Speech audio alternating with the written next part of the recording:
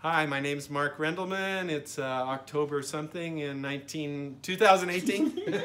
I'm from 19, it's 2018. And this is my house, and we're on the Beira of the Rio Grande, which is we're along the Rio Grande River Valley here. And what you're looking at is this is the back of my house actually, which was there, which was in the hill, and now the hill's over here, you see. And this is the actual hillside, which I dug back, I pushed back and built my house into the hill. So I would get this nice climate. And when I was coming through here with my backhoe, I started digging.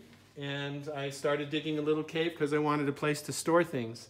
And I was also bringing my water and my air into the house. So I brought the air and the water into the cave because Reagan was in office at this time. And we thought there might be a nuclear war, so I built everything so I could survive here for a while, right?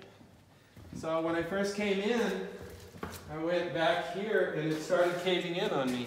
So I tried to make everything square and it kept falling in on me. So all of this is reinforced concrete on the surface here. It's solid. This isn't the natural material. I can show you later what it's made of. But, so I was a little concerned about it caving in, so I started making circles. So I made one little circle here, and I made it around. I said, that's good, I'm going to make a bigger circle. So I went this way, and it went that way too, but we'll come back around. So I made a circle, and what I was always trying to have is a storage room, because that was my original purpose. So here's one of my first storage rooms. And also because I liked sleeping in the cool, I put a bed in here so I could sleep in here also. But this is a storage room. But this is the reason you see the rust and the marks is because it's all reinforced concrete. And I got a little thin with the covering there, so that's the ferro, the iron in the walls that's coming through, and the rust. And I kept going around. I call this cave the Cave of Experiments because I tried all kinds of different materials and ways of finishing, and I've got some art. Nothing about this cave is finished. I'm a painter, so to me it won't be finished until I get to the surface level where the colors and the paint. So I started out. There's I call this the West Cave. There's basically a north, south, east, west orientation to the entire cave. And here's another. This was another room that was a storeroom. And it was beautiful because it had this tremendous sound capacity. So it's become like a sound room. You can kind of hear my voice echoing. I used to be able to make hum and make these great reverberations, and everyone thought I was some kind of guru or somebody who made these sounds. But you know, when we get in here and play drums and stuff, it's just magical because it just starts going and growing and growing. And, That's awesome. So. Everything connects up, you see. There's little caves going to other caves through here. You see one over, look over there. See, it goes to another cave. And up here, see, there's even a little doll over in that cave. Oh, that's cool. And there's a little surprise area, but the reason for all the caves, all the different things, is to create ventilation and openness so people don't feel claustrophobic and it dries out. So cool. The first year that I did it, I didn't have any exits. So all the moisture from the cave went into my house and froze in my windows, and it was like an inch thick of ice, you know, during the winter, and it almost broke the windows because there was just so much humidity coming from the cave. So I learned, I made exits so there would be ventilation going through all the time. And then to control the climate in the house, all I have to do is open and close doors. And the compression from between up and down the valley gives me cool air in the summer and warm air in the winter, so it works great. We'll go down the West Cave first because it's sort of the most finished. It's, I call it the museum, right? But, you know, something, you'll see a lot of very strange art here. I used to be a director at the Center of Contemporary Arts, and we had a big warehouse that they needed to get rid of stuff, and they owed me a bunch of money, so I collected. This is one, actually just a ventilation tunnel for my house. I put this in just to, because I can close that door and all the cool air can just go right in there, and you know. That's why the house has a nice climate. You know, when we walked in, I don't have any heating or electricity, anything running there. That's amazing. Natural. This was a famous artist, Eugene Jardin. I couldn't afford his work by any means, but he came here and he saw my cave and he said he wanted his work in my cave. I've got 4 of his pieces, and because when he died there, he had a show, and you know. So a lot of the art that came in here was because of Eugene Jardin. He was French, so I don't know, Hardin, you'd probably say in French, I don't know. But he was, you know, he was gay, actually had AIDS when he had this. That's why he was famous for these little guys. See the guy in the back here? This is quite a piece to me, but he was famous for doing these little guys, and he, you know, now he's nailed to the monster. This was actually the last one he did, and it freaked people out so much they didn't want him, I guess. But, you'll see other ones here. This is one. Actually, the order is because that's coming in from the outside. The order is that one when he first found out he had AIDS, and then here's later. And this young man on his way to the spirit world. Art. And I have a lot of different friends. You know, actually, this is one of mine, but. Oh, that's a piece of your art? Yeah, well, when I was young, and this, you know, I've got all kinds of different stuff. You know, here are people that are friends. So a lot of people have just put things, like I said, I couldn't afford Eugene's stuff, but he's like collected by Johnny Carson, and all these movie stars like his work, and but I couldn't afford it, but you know, he wanted it in here, so when he died, I got it.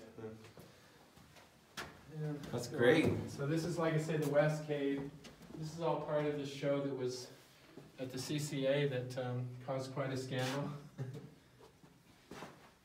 This piece here was like an $80,000 sculpture. These New York artists that came to Santa Fe and did these things all out of natural materials, and then they were going to destroy it. They discovered, you know, the light, and they decided they were going to get rid of art and go on and join Greenpeace, you know, and they were going off to sail to try to save the world.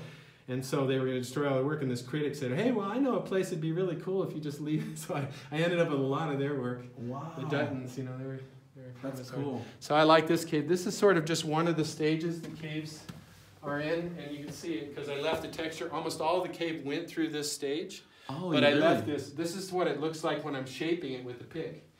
But I liked it because it had so much texture, and it's fun. You can lie down there and you kind of get this thing where you reverse. Yeah. You can't see what's going in and out. And this also faces due west, so the sunset's here a good part of the year. You get to see the sunset coming in here. Wow, that's amazing. And so, going a little bit of the technical aspect of actually doing this work, because you're talking about the texture here. Yeah. So you to start, you use, I guess, a bigger tool, and then as you get into it's all pick and shovel. A pick, you know, do you know what a Maddox is? It's got a pointed end on one side and a flat blade on the other. Oh, okay. So this is the flat blade side, but I to dig in the hard stuff, I use the pointed thing, and what I do is make lines. And I make them into chunks, and then you just hit them and they knock off. And I can go about, for a regular size cave, I can go about 1 foot an hour. The thing that's interesting is that 1 foot of dirt digging is like 3 feet of dirt in the wheelbarrow, 3 cubic feet. Wow. Because it fluffs up, you know, when the air gets in. So, you know, it's a lot more dirt. So most of the work is not the digging. Most of the dirt was getting it out. Oh, yeah, makes sense. Yeah. Wow. I'm gonna take wheelbarrows.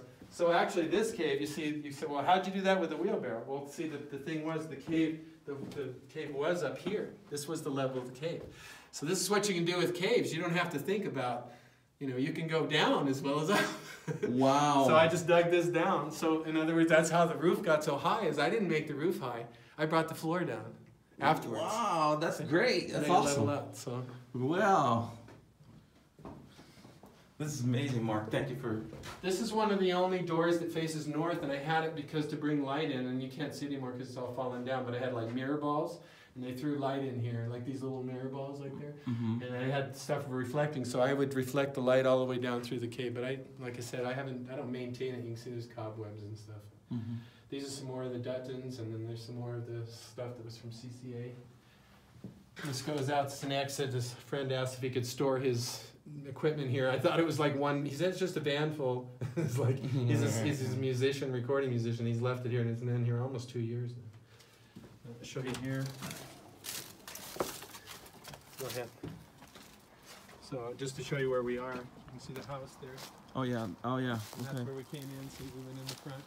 You can see the hill that I cut into. Now you can see where I was. See. And how the house was. That's the old house there, and then I added this part.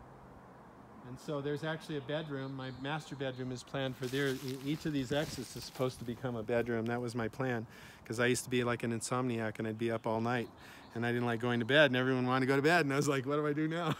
So I decided to make the bedrooms 24-hour private, and the house 24 hours public. So you could, if you wanted to be up, you could be up, and if you wanted to be asleep. So all the cave exits were designed here like to become bedrooms, but wow. I haven't like I said, I went broke. And It's a lot of work, and it's a time and the money too, right? To have all this. yeah, it was just all for fun. I just did it for fun. It was just exercise. You know, I didn't, it's just when I did all the hours together that I put in, and other people, a guy, Rob Paulette, who's now become famous for his caves, he helped a lot on this last cave we were in. He did stuff.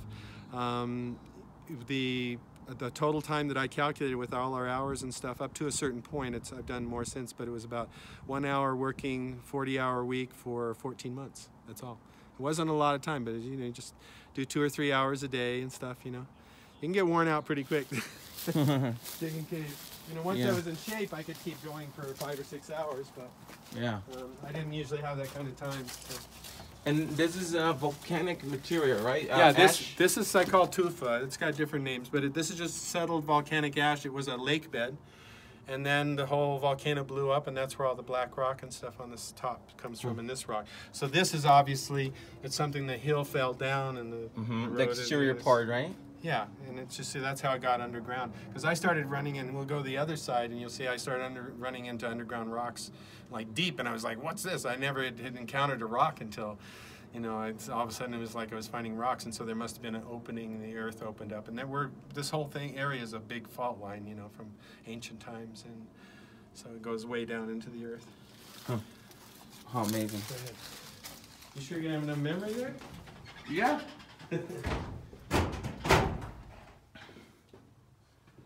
And yeah, I could tell you stories about every one of these sculptures. This is a New York artist who was famous for doing movable pictures, but she was afraid of going in the cave, so this is as far as she said, as long as I can see the outside. But it's a long story. It's really kind of beautiful stories about a lot of this stuff.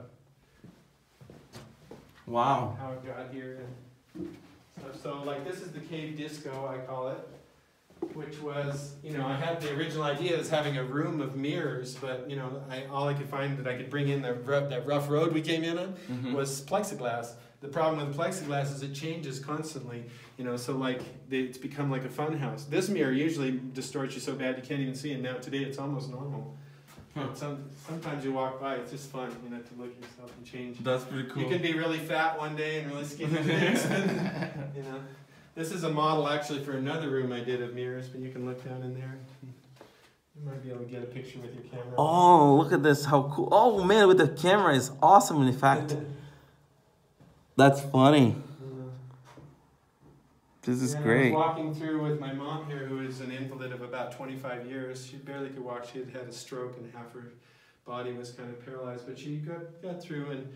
And when we were standing right about here, I was just digging this, and she said, you know, I want yours and my dad's ashes here. And so I didn't really like the idea, but that gave me the idea of building a religious space, because I was just looking for different excuses of kinds of spaces, like, so this is my cave disco. Yeah. And actually the light for the disco was all natural before. That's the western sky there, and the light comes through, like, remember from there? That's great. And I have a mirror that hangs here, and it just naturally spins with the air current, so and it throws these lights all around. Yeah. Here. So, and of course, it's kind of an infinite space. If you look back, you can see it goes. Oh, yeah, look at that. That's really cool. So, but she said that, and so here's where I started doing the chapel. The chapel, or what do you call it? A igreja, né? Yeah, temple. Chapel. We call it chapel, but a chapel, I don't know, just a little place to worship. But here's my parents' ashes here. And it happened just before I used to do an annual solstice party invite everybody for summer solstice, and so we had a celebration here, and we lit the fire for the first time, and I didn't know about the parameters that you had to have for a chimney. So the whole cave filled up with smoke. So we were all walking around here because the smoke was up here. And we're all walking around the cave on our down low, you know. But this is my parents here. And my family is there's Mia and Jasmine and Scarlett. Scarlett's just off to Harvard now. Did it during her graduate work, got full scholarship. And to save the world, you know, so it's great. They're Harvard supporting good causes, because that's our goal, is try and bring common sense and stuff into construction, city planning, and all that stuff. Yeah. So environmental engineering, you know, that stuff, architecture. So yeah, my parents. Is that your mom here? That's my sister, actually. Your sister? Yeah. And then your mom? My mom, that's one. This is my mom and dad. She's not here. That's her from back. This is from World War II, Okinawa. My dad in the Second World War. He was a captain of a medical ship that was sent in Hiroshima after they dropped the bomb, so kind of messed his life up. And I didn't know about any of it because my parents never talked. So I learned not to ever ask questions because I never knew that that's what I was supposed to do. You got to ask questions, they're going to find out, right? So I wasn't allowed to speak unless spoken to. So that's the way my parents. Fortunately, I found the Unyao, and I can learn how to light peace and love. Yes. Beautiful. I've learned more about parenting from the master than anybody, and now my children are teaching me. You know, unfortunately, my other children didn't have the benefits. You know. Yeah. So. But they all came to the Unyao before I did. Well, except for Scarlett. It took Scarlett a long time to come. She's in the UDD now. She goes to the East Coast now. Yeah. Well, in Connecticut? Yeah. Oh, great. So that's another east-west cave. This is actually, I started making rooms just for sound, and actually Ricardo's room was designed originally as a sound room. Can you film, yeah, we're gonna get to Ricardo's room.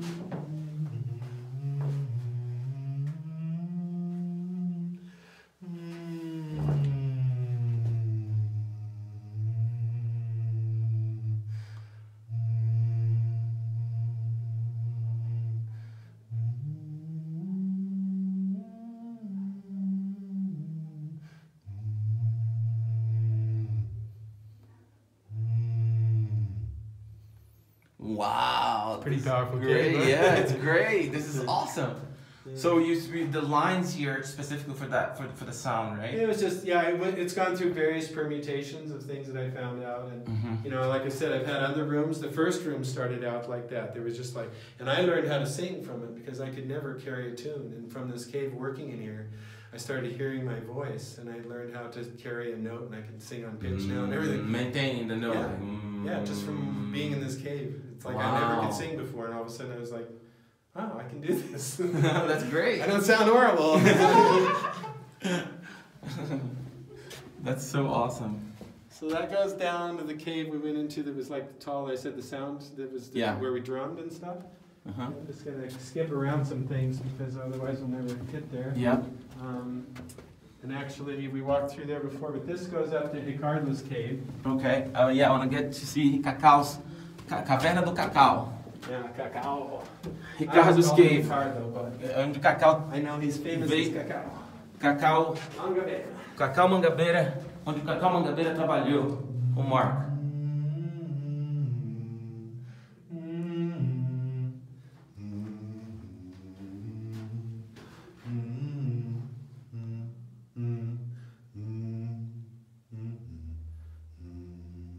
Usually when you talk, you can hear a certain tone that's like reverberating, you know. Talk. Talk. Awesome, this is great. Deixa eu ver. Aqui que o som. Oh, anywhere. It's just I'm gonna do it here because I keep saying I'm gonna make that end of the cave so it reflects it back into this tunnel. So it's right Isso não é now. onde o Cacau fez? Yeah. Esse aqui? Mark, tell us about how Cacau was. He brought him to. He was ended here, right? Yeah, that's all right. Don't worry about it. Yeah, there was this cave wasn't here that connected when he did it. He just came in here, and you know, this was, he helped in other parts of the cave. It's just that I gave him, he wanted to have a cave of his own. Oh. So, you know, and I told him what I wanted, and he did it. So it was, you know, because there was no rules. I didn't have a plan with this cave. It doesn't really have a purpose other than just for fun. So, you know, I mean, you could say it's a bomb shelter, but then I realized they made such a monstrosity that if there was ever a bomb, everyone would come here. And so it would not be a safe place to be. Everybody looking for food. I don't know if I want to be here. I'd want to be out in the wilderness. He said 3 months, 14 hours working here. Yeah, probably not just this room. He helped me, you know, like I said, most of the work was hauling the dirt out. So I would hire people to come and help me move the dirt. And I would do the digging. So, but he dug this one himself, and I don't remember if he really finished it or not. I don't know if he remembers. Você começou isso antes de conhecer o Nando Vegetal? This room, no, because I knew Ricardo only because of the União Vegetal. So this room, I was already in the União like 2 years.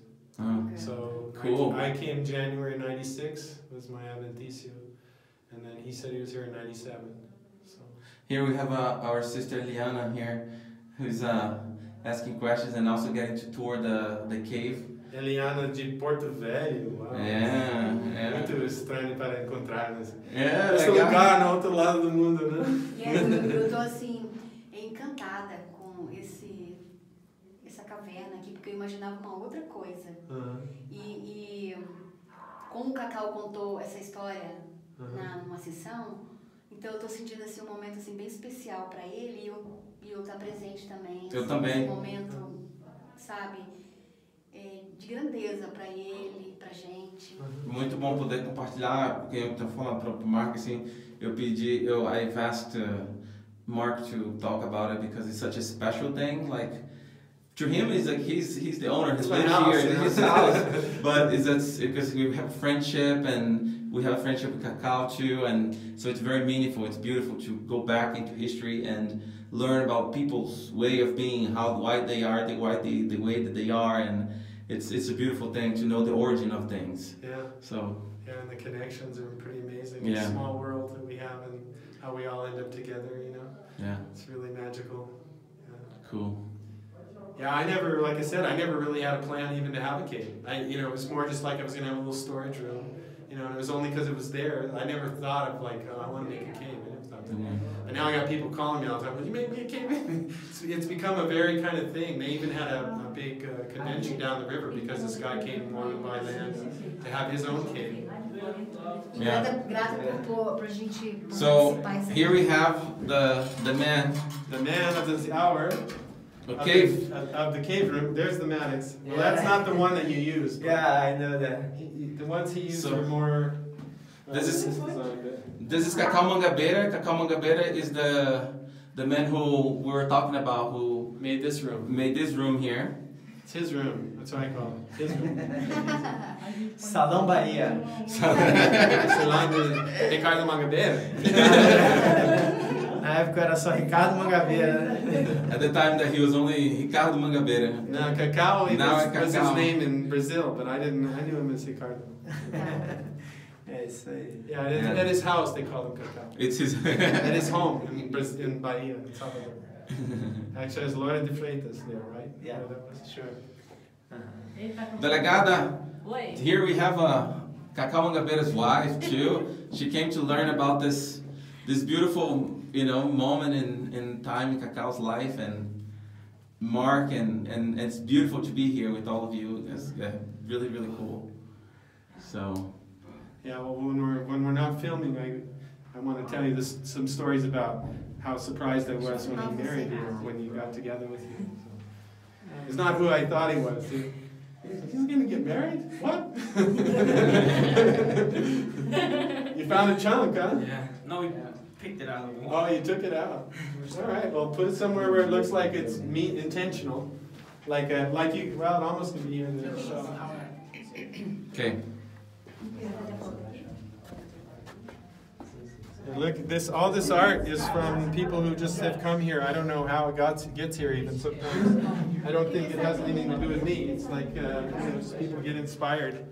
In a lot of places, because I've been trying to make smooth surfaces, but people make beautiful things. Look how beautiful that is. Yeah. Somebody's really got a hand and how they make drawing. I mean, it's like got the freedom of a pencil, but it's in the sand. Yeah, it's really cool. Esse é o quê? Não sei. São pessoas vêm aqui. Eu quero saber, mas eu não sei. 2004. Some of it's very simple and crude. Some people left their names, and so that's nice. I get to know that they're here. I left my name. Cool. Where is it? Somewhere. From a long time ago, or No, just from now. It's the first time I'm here. Oh, okay. This is your first time. Okay. Yeah. Oh, look at this. We've had This a is lot of awesome. Brazilians here. This is a really great. This cave tunnel. was funny because we're in the middle of the mountain, and the problem is the deeper you go, the more fragile the mountain is. It's stronger as you get to the surface because that's where the surface tension is, the weight. And in the middle, it's almost like you could just take out the middle of the mountain and it would just sit there. So there's no support. So what happened was, this wasn't here, this part down underneath here.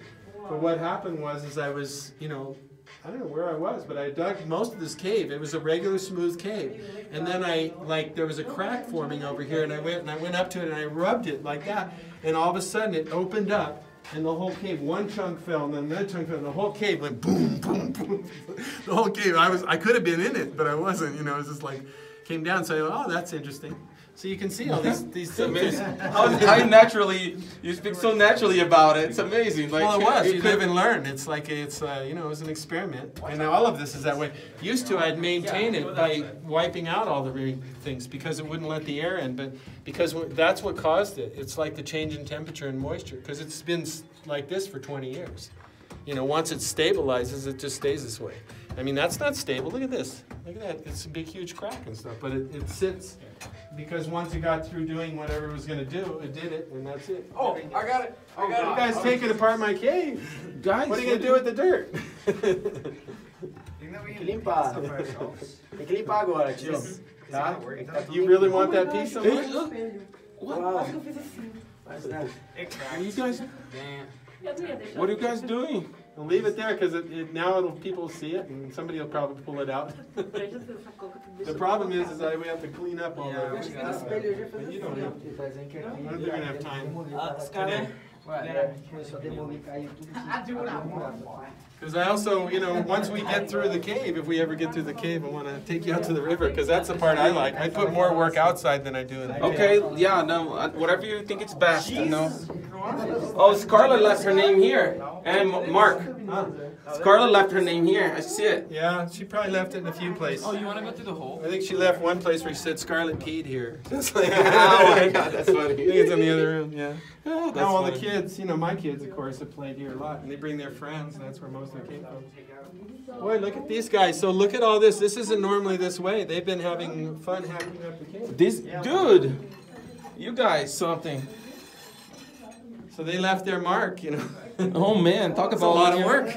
Then they have to come work. Well, that's good. I always like work. So this seems to be rocks. This is the part you said that you're Well, no, yeah, it wasn't. This wasn't where I first encountered the rock, but it was like it's related to this area. Yeah, I ran into some. We'll go through. We're still just seeing about a third of the caves. Oh wow. Okay. Maybe half. Yeah. But it's all. This is sort of like a suite of rooms. It kind of goes around. You can see all the connections if you go through looking and see all the vent holes and stuff. So none of this was here on the floor until today. So this isn't normally how it looks. The boys are having fun. I have a question. Huh. How long? What year do you start? I started in 1987. O que foi? Eles geraram? 1987. Ei, João! Yeah? Yeah? João! Oh, I'm still being filmed, I guess, huh? I should keep moving. We're gonna run out of Ok, então 1986. So yeah, I made this as like an area for suite, sort of like bedrooms, so people could actually stay in here. So there actually was supposed to be a room in there for bed. Got some various bedrooms. Não, deixa eu te falar. This direction.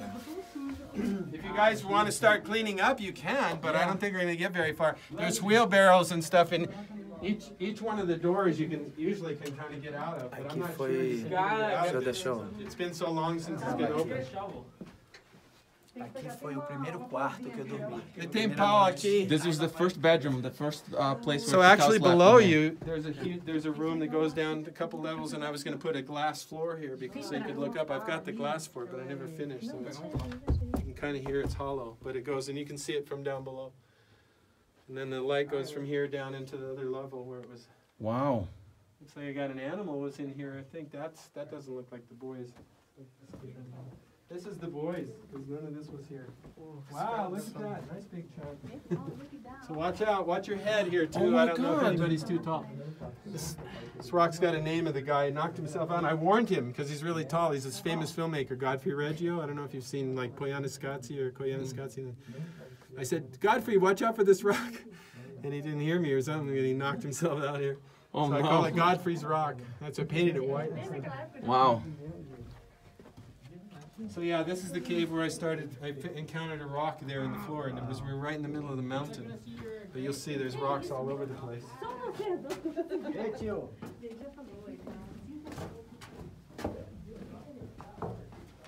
Nada aí. It's another room. Actually, this part caved in. It was kind of a natural thing, and I liked it because it was these nice big chunks, and I left it. And then somebody came in here and said, "Oh, I want to help Mark out," so they cleaned it out. But I liked it. It was like I kind of liked this big sculpture, you know, the chunks that fell out. Mm-hmm. But the kids. The other thing was is most of the cave was designed because of the kids. They would like come in here and play hide and go seek. They'd turn out all the lights and go running around. Oh my God. And so I realized that it needed exits everywhere. So there's no room. I don't think there's any more room with dead ends. Like your room, you know, was a dead end. It was like a, you know. And agora pode fluir, pode continuar. So I decided everything had to have at least 2 ways to go.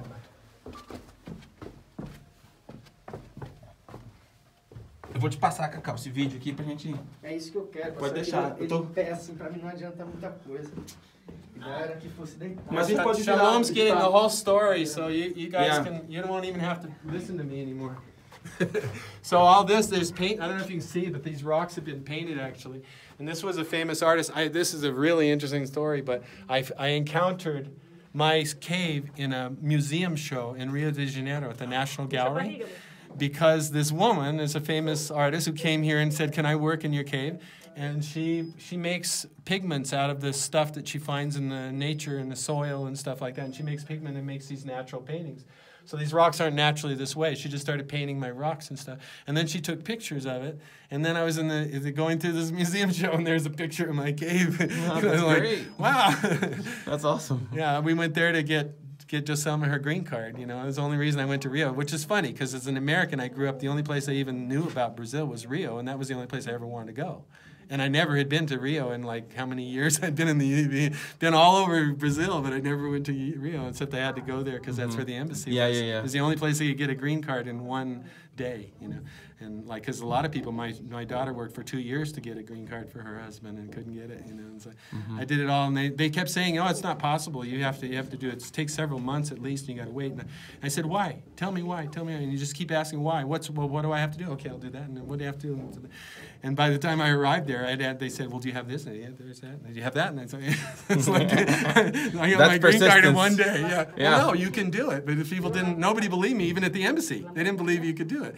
But I said, "Well, I called ahead. You know, we decided a month before we were going to get married that we were going to get married, and I did it all from Santa Fe. I arranged the whole thing, and then we had to spend 6 days in Rio because I had to get certain doctors they have in the payroll. You have to hire them and.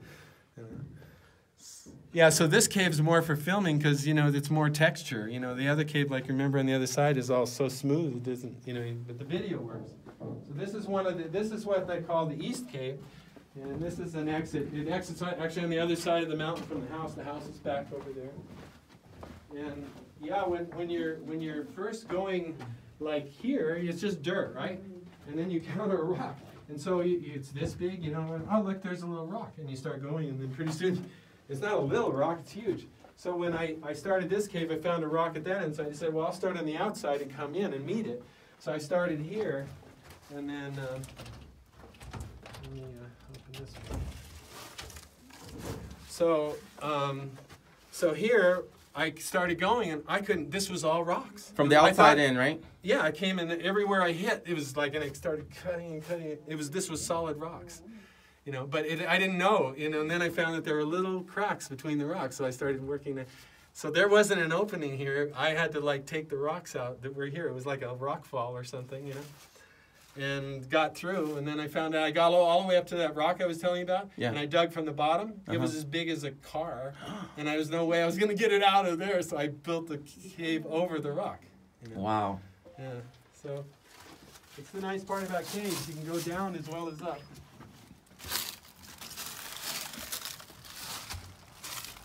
So in other words, this is the east bedroom. I got a plan and a design for this. It's going to be sort of Hobbit style. I was going to do with steel and concrete and more, sort of make it all just round and curvy. But here's the Beira de Rio. And so they get a little bit of that. There's teepee down here. It was famous for a couple marriages came out of that teepee. Romantic adventures, you might say. There's a sequoia here. Yeah, there. Yeah, it's just a hole in the wall, right?